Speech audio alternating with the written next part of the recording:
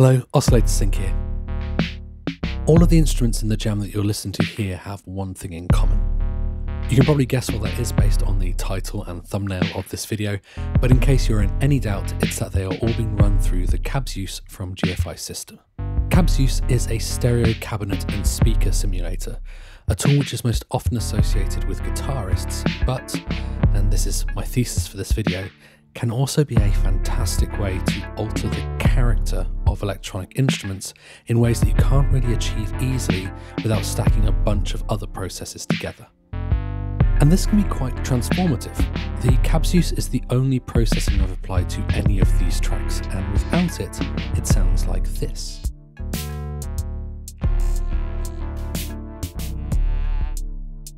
So in this video I want to introduce what a cabinet simulator is, show you some of Cabzeus' features, and of course provide some more sound samples so that you can hear its effect more clearly.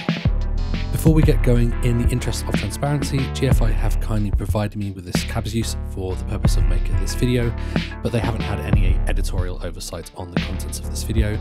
I just hadn't seen many people talk about this and I thought it might be cool.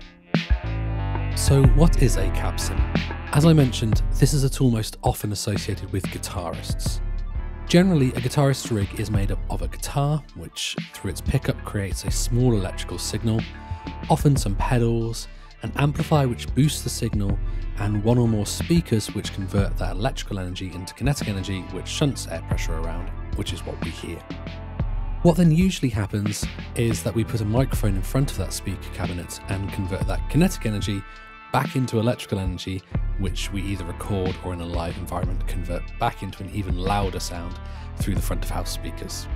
Now that's a lot of steps, and a cabinet simulator like Cabzeus looks to take the speaker and microphone stage out of that picture by simulating the physical processes involved in that stage, functionally allowing you to go straight from the amp into a mixing desk or audio interface. With some caveats, don't ever run your guitar amplifier without a speaker load attached, please. You might be asking the question, why bother with all of that? Why not just plug the amp or even the pedals directly into a desk? Well, it turns out that speakers have a massive effect on the tone and character of the sound. So if we take this guitar sound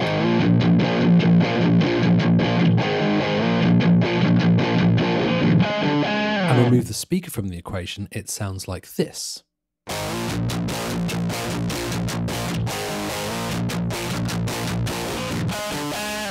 Which is not a good guitar sound. Furthermore, changing the type of speakers used can also yield very different results, even without changing a single thing in the rest of the chain.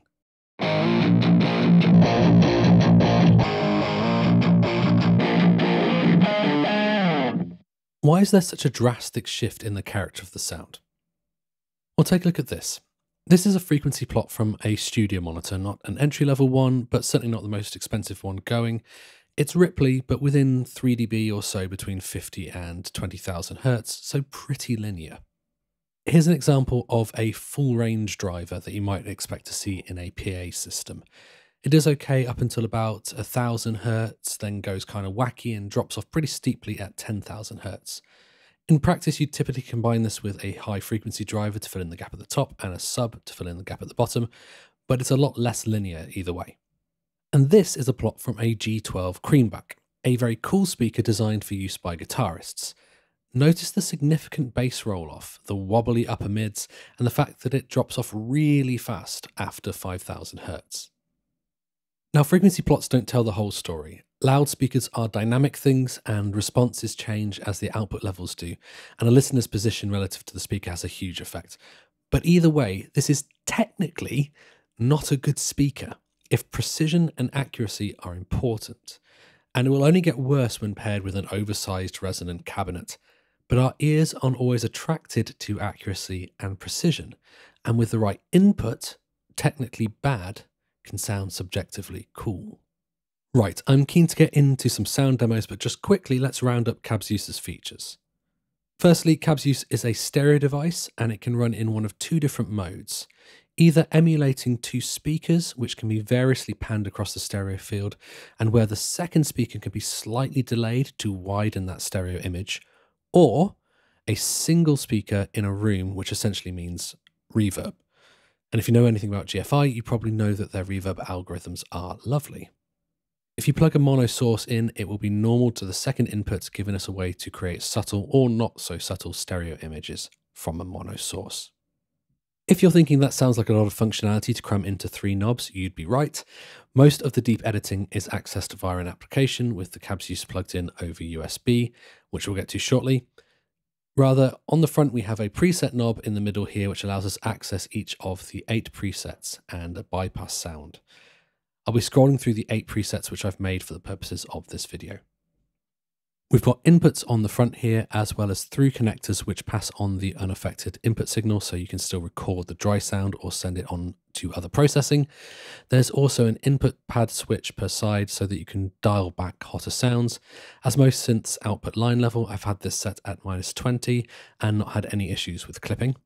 The outputs are on the back and they're XLR, which makes sense in a live setting going to a front of house mixing desk, but it's maybe a little bit of a pain in the setting that I'm using it in, as well as MIDI for preset changing, USB, power, and a dedicated stereo headphone output.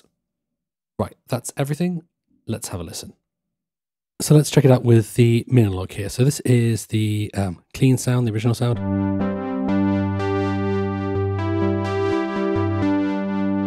Just a nice paddy kind of sound with a little bit of movement in there from the filter. Yeah, so like that. So let's try out the first preset that I've got set up here.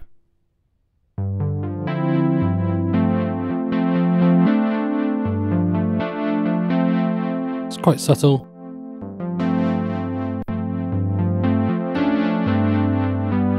But it's doing some nice warming there. And if you listen carefully from the dry sound,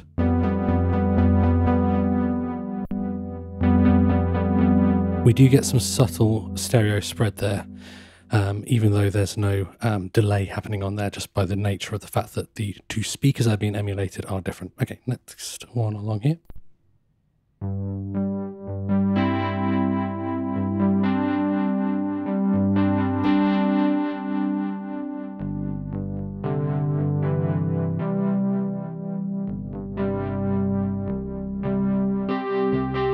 So this one has some delay between the 2 speakers, which gives us even more widening. I think immediately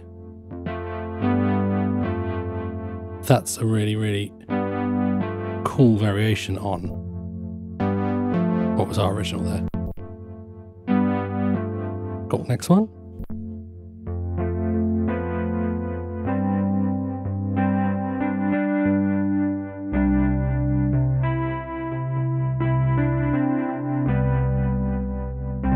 So obviously a lot darker, and some awesome thud at the bottom end there.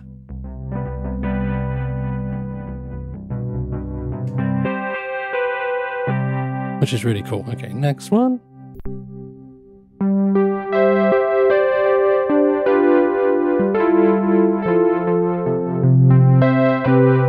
Much more mid-focused if we compare it.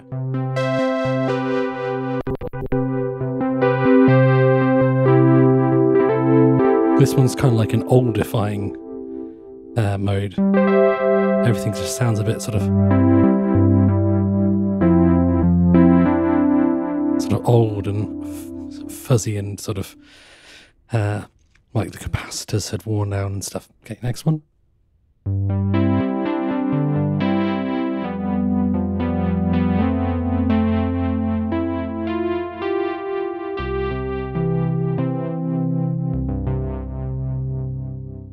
Next one.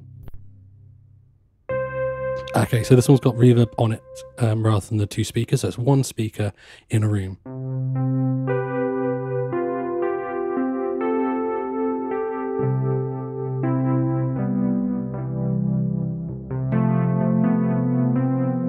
Not like a massive reverb.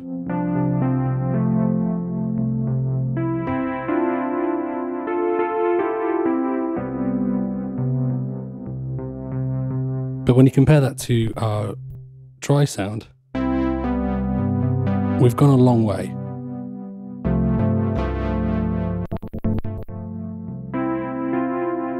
really characterful. Like that one a lot on that synth. Next one. Okay, so this is like one of the megaphone or horn settings. So loads of bottom end disappearing here. And then kind of like a furriness and resonance on the top end there. Obviously probably not like your main sound perhaps, but for an effect. Or even like a funky kind of clav sound, that might be really, really cool. Last one I've got set up here. Another one with a ream.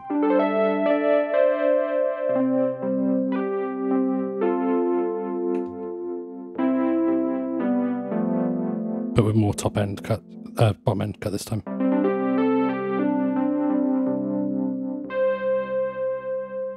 Cool.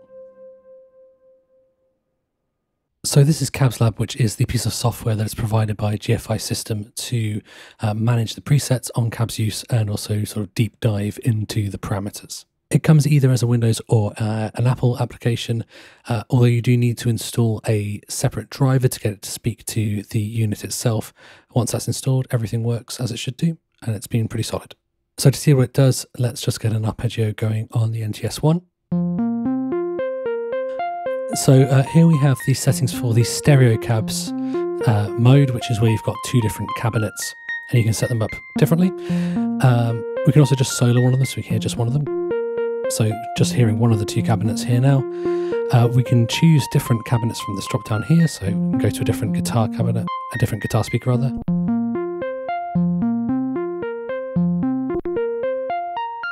You can hear how that's changing the character of the sound a little bit. We can also go to different types of speakers. So we've got speakers here which are bass speakers, which tend to be more bassy, I guess, more bottom heavy, less top end as well. My favourite one here is this one here, which has this lovely mid-range to it.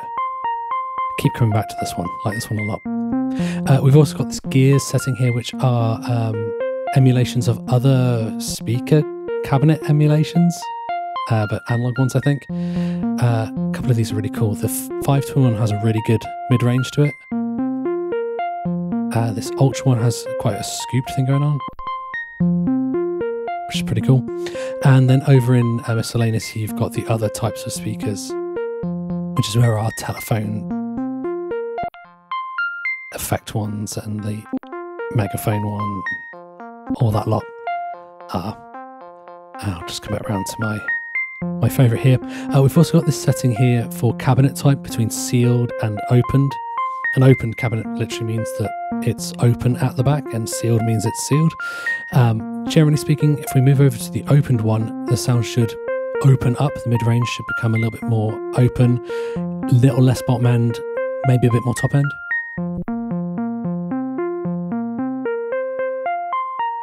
So like the character of the speaker isn't as apparent.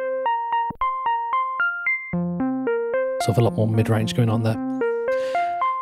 We can then come back to hearing both of them. We've got two different speakers on here. We can then set up a delay between them to get some stereo width. If you just do a little bit, then you just get that kind of fake stereo thing happening, or fake widening thing happening. But you can push it further and get like an obvious delay. If we go past about here, we'll have a really obvious delay. So anything past about here should sound like a delay. Yeah, so you can get quite wide like that. And then you've got a blend control, because you don't need to have just one speaker per side. You can actually have things a bit more blended on each side. And then you've got controls for volume and phase, so you can throw one of them out of phase to get a different kind of fake stereo widening, or just, you know, have one quieter than the other. The other mode here is this stereo mics mode, which, as you can hear straight away, is introducing reverb. And it's a really pleasant reverb as well. And you've got controls over the time, and it can get pretty long. basically infinite. It's a really nice reverb algorithm. I think it's the same one they have on the specular reverb, which is fantastic. That's lovely, isn't it? Or we can go smaller and have more early reflections to make it a bit more subtle. Can change the tonality of the reverb as well. And we've also got a different mode here for medium, which is more about the early reflections than the length of the reverb. But again, we can go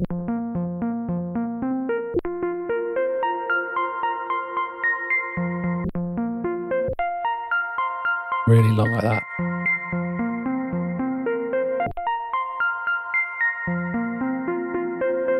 It's a nice sounding reverb. I can see me using this a lot more actually. Yes. And then you can, again, you are still dealing with this idea of the left and right outputs. So you can have, so at the moment, if we stick it like this, you've basically got a blend of both of them on both sides, but we could kind of throw the real speaker to one side and more of the room to the other. And now you've got the actual speaker on the left and the reverb on the right, which is pretty cool as well. What else? You've got the tone chart here, so you can get an overview of the different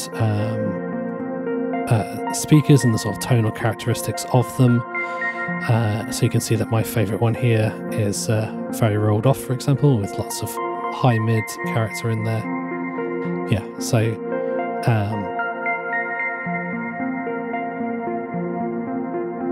yep, and then obviously the user guide as well. So that's Cabzeus, which is it does the job, and it gives you access to a lot of different tones as well. Cool. Okay, so now we've got the drum root impact out on the desk. So the raw sound sounds like this. Got a little bit of distortion on there. I've intentionally made things a little bit on the brighter side, just so that we have a little bit more to work with on the Cabzeus as well. So let's take a listen.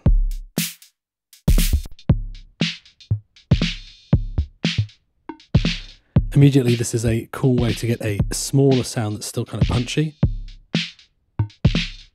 Like maybe you'd want to take the output for the kick and keep that low end in there, but the way that's brought everything else in is really cool. Next one.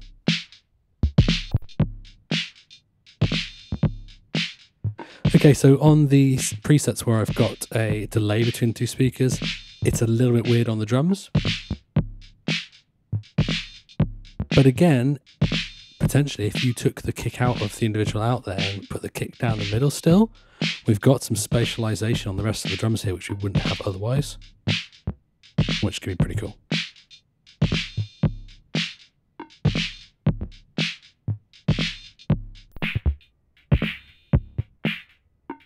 This one's a little bit weird on drums, I will admit. Maybe not that one. Now this one has taken out quite a lot of the top end, but it's made the lower mids and low end massive. I think on this one I've got everything set right to the edge, so we get as much bottom end as possible. Let's try percent this in the middle. Yeah, a little bit more balance there. Compare with the dry signal. I mean, it's quite a long way off, right?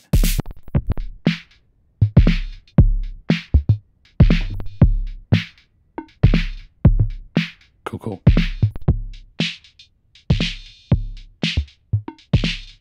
I love what that's doing to the snare and the clap. Really bringing out that spittiness in a really, really cool way. Again, like I said before, this would be a great opportunity to take the kick output and have that processed separately, I think. Okay, now we're in a big room. Maybe not that useful in a lot of cases. Don't know.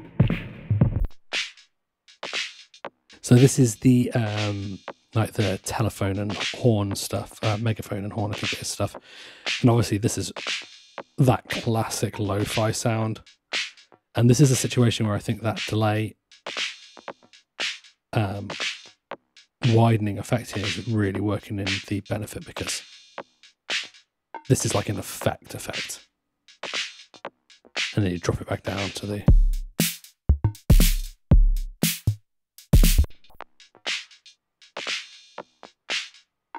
Cool. And the last one. Getting back in a room. Maybe a bit weird with drums. But pretty cool nevertheless. And the dry signal.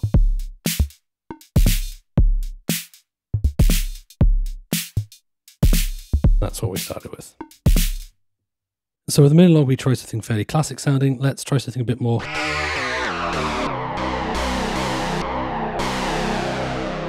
obviously sort of digital and harsh. So this is the dry sound.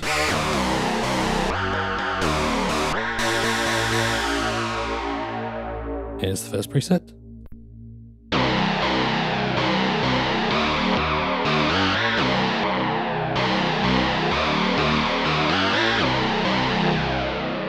Immediately, this is like from a VHS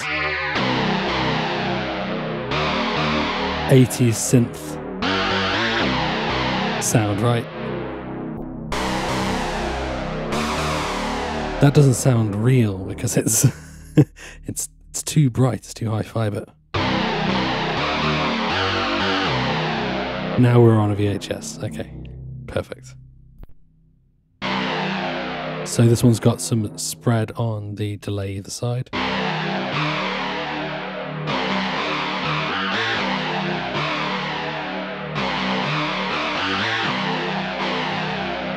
It's a great alternative to like a chorus sound. You're not getting that swimminess, which can be great, but can also be a problem. And if you just delay two sides, you don't kind of get this same sort of feel, but because we've got the different sort of tonal characteristics of the two emulated speakers, I think that works really nicely.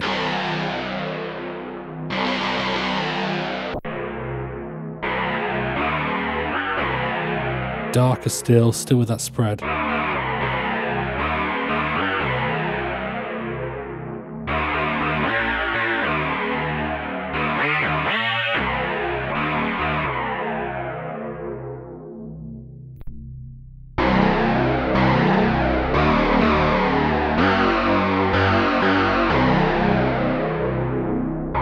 So nice thing going on with the rumble at the bottom end there.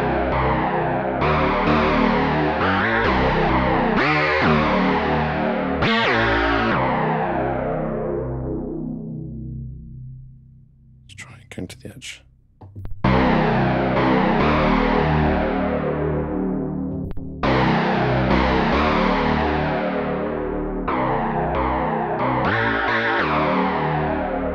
Yes, good. A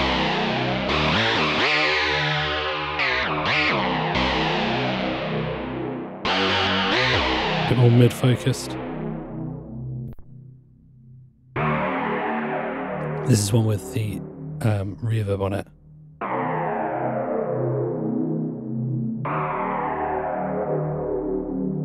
That's just sort of full of that sci-fi character.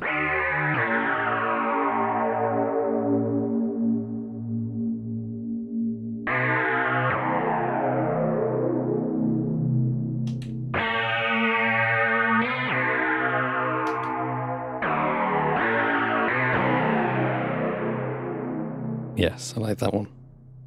I like this preset on most things, actually. So this is with the sort of small speaker setup.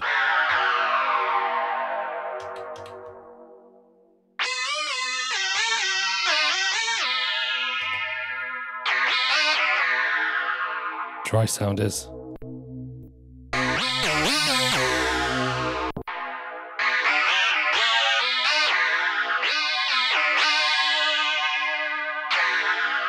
Cool.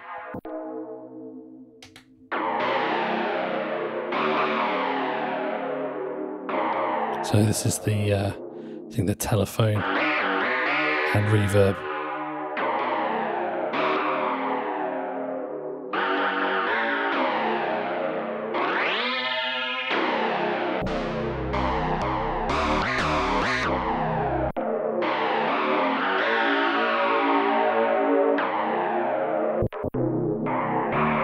Love that one.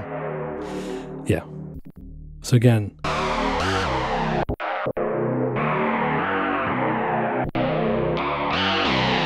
really transformative from the dry sound.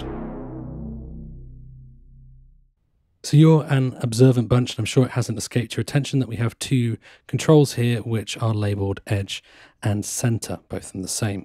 So what does this relate to? This relates to the microphone placement, or the virtual microphone placement, in terms of the Cabzeus. So when we're amplifying a signal, we've got the signal coming along a wire, and that goes basically, I'm paraphrasing, to a magnet with a coil around it, and it's the current of the amplified signal which is going to induce movement in this magnet. This magnet usually then is connected to a speaker cone, usually made out of paper, but it could be something else like aluminium, like that. So if we were to point a microphone right at the center of this speaker here that we're imagining, the microphone is hearing a lot of what the magnet is doing. So we're going to hear a very precise sound. It's going to be more accurately representing the signal that is coming into the speaker. It's typically going to have quite a lot of top end in it. We're not going to be hearing so much of the room or the other aspects of the speaker cabinet. We're hearing a pretty pure sound, pure being a relative thing in this case. If we were to instead put a microphone at the edge of the speaker, we're going to be listening to what's happening at this part of the speaker cone. So a lot of the high frequencies which have had to propagate throughout the speaker are going to be lost, because high frequencies tend to get killed off before the low frequencies. So we'll hear an emphasis shift towards the low end, generally speaking. We will also, if we imagine that we have a nice big speaker cabinet here, be hearing a lot more of the speaker cabinet proportionately, so more of the resonances of whatever the speaker cabinet is built from. So generally more sort of boominess to the sound, more thud and thunk. If you happen to be a guitarist and you're doing palm muting, this is where all the womp womp womp stuff is happening, rather than in the middle here, where you tend to get more of the chuck chuck chuck part of the palm muting, for example. And that's what these controls are controlling. Essentially, we're able to move where our virtual microphones are situated, and that's going to have potentially quite a big change on a big effect on the sound that we're hearing. So at the most basic level, you can kind of think of the edge center controls as being like a tone control. So I've got this sound on the Microfreak here, and if we just turn on, just go for the first preset here, and we'll just set these dead center, both of them at the same place, reload the preset, which is basically I think where the preset was to begin with. Now if we turn these both to the edge and reload the preset by clicking the button,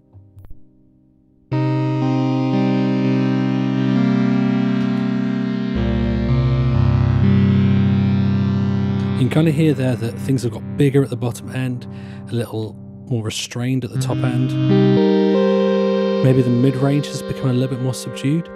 If we throw this over both of them onto the center, quite different in terms of how the low end is sculpted now. Mid-range is a bit more sort of spiky and present.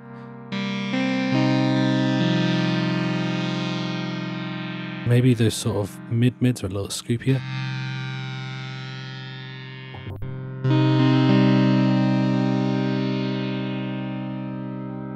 And of course we don't have to sit at the extremes. We can probably find a happy medium where we get a little bit of both of them. We also don't have to have them set the same way, of course. So I can set one side more towards the edge and one more towards the center. You'll hear now, if you're listening in headphones or on decent monitors, that the left-hand side is quite bassy whereas the right hand side is a little bit brighter. And this kind of gives you the impression almost like a keyboard spread is happening, where the lower notes are more emphasized on the left hand side and the higher notes seem to be appearing a little bit more on the left hand side. And that's without any of the delay stuff that's going on in here to make a stereo spread more evident. It's just by changing the tonal characteristics of the left and right side.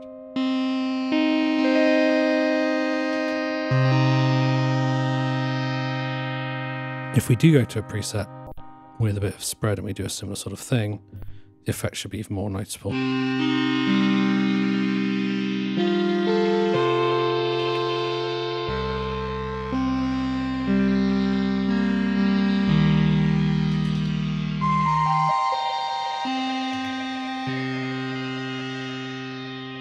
So lots of ways that we can create stereo interest that can be quite subtle or quite obvious by adjusting those edge and center controls separately.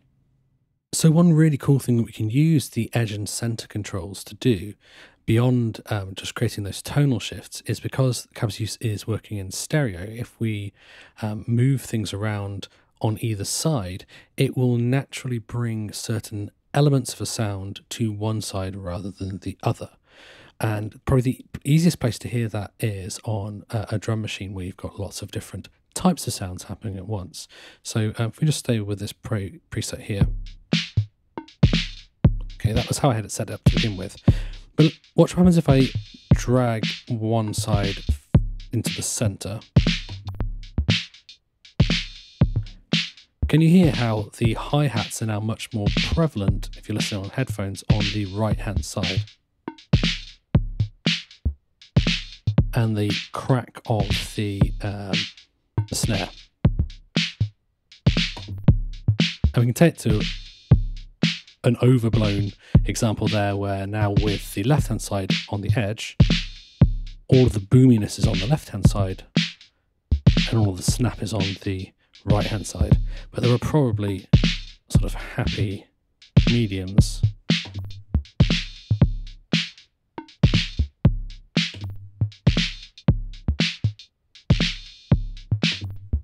where we can create a little bit of stereo interest without resorting to any sort of delay or reverb effects, just purely by dealing in terms of which speaker is on which side. Let's try, or in the middle, and that's with a little bit of spread, thanks to the edge and center control.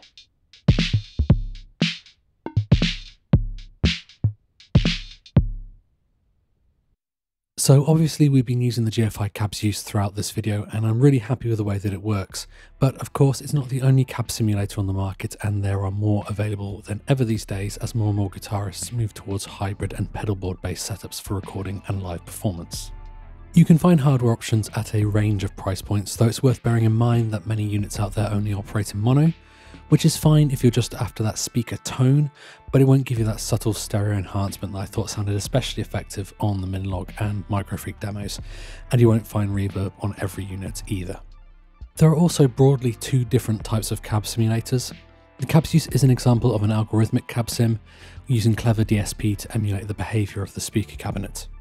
You will also find cab simulators where the marketing talks about convolution, impulse responses, or IR. If you've used convolution reverbs before, you might be familiar with the idea. With these cab simulators, by way of sending specially crafted test signals through a speaker, the tonal and dynamic response of the speaker, or even the whole recording chain, can be sampled and reapplied to other signals. You can find or even create your own impulse responses to recreate interesting and unique signal chains. Both technologies give fine results. Generally speaking, algorithmic simulators tend to allow you to fine-tune a particular sound, whereas convolution allows you to be super specific, as long as you can find an appropriate IR to load in. If you're more about working in the box, there are of course both paid and free cab simulator plugins available. And as a final word, we shouldn't forget about hardware and software which simulates a whole guitar amp, as they will necessarily also be simulating the speakers. And while you might not want the extra tonal changes and indeed distortion that they might bring in every case, it is certainly another tonal colour that may be just the thing that a particular composition is looking for.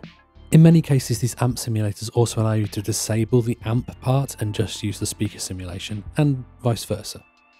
I hope you enjoyed this video and perhaps found some ideas that you'd like to explore in your own music. I tried a different style and approach in this video, so let me know down in the comments what you thought of it. I'm not saying that I'll be moving to these more scripted style of videos in every case, but if people dig it, I'll give it another go in some upcoming videos. As always, thank you so much for watching. Until next time, take care. Bye bye.